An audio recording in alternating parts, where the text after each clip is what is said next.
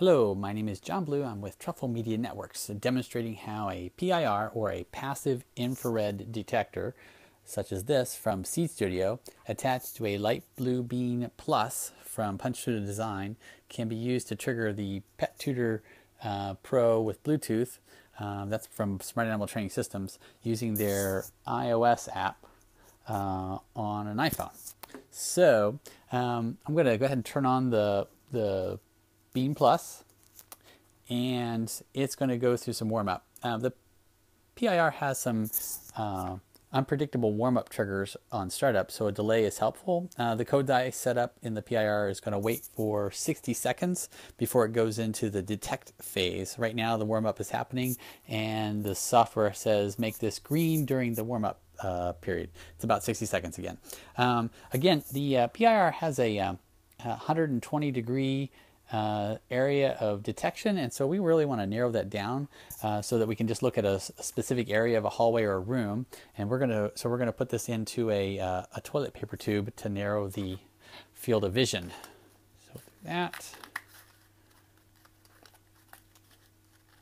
put that in there. All right, it's still green. That means it's still warming up. As soon as it turns blue, that means the detection phase has started, and then we can go ahead and set up the iOS app to connect to the Beam Plus and to the Pet Tutor Blue. So it's blue now. We're ready. So what we're going to do is use the iOS app. I'm going to go into settings to make sure things are connected, and so the app sees both the bean and the feeder, but it says disconnected. So we're going to go ahead and connect to the feeder.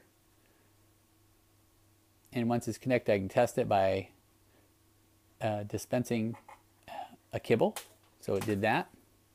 And then I want to connect to the bean. And it's connected, and to see if it's working, I can wave my hand in front of it, and we should see a response message right here. And you see it said ACC command, -1, which some code got sent to the iOS app. So it's ready.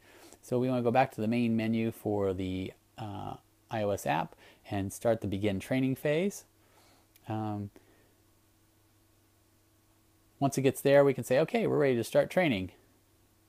And so now we can dispense a feed directly, or in this case, we've set it up so that the PIR is ready to trigger the Pet Tutor through the iOS app. So just waving my hand in front of the PIR triggers the feeder.